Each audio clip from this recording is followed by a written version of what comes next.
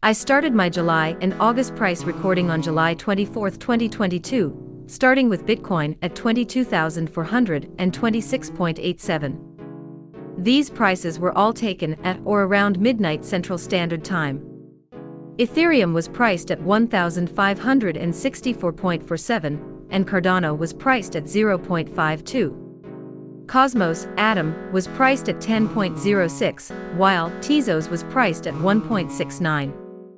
Solana's recorded price was 40.22, and Algorand was at 0.34.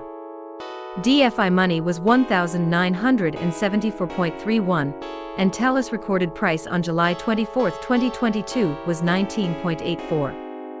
Later, I began to record the prices for AllFM and Project Galaxy.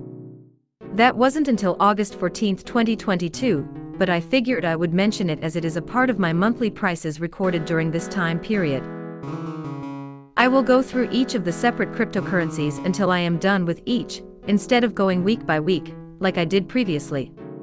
It seems easier to do that way, as doing it the way I was doing my notes made it more of a hassle than anything else.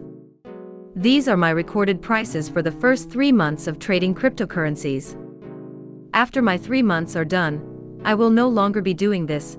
I just wanted to share my experience as I began trading in it, and what I have noticed.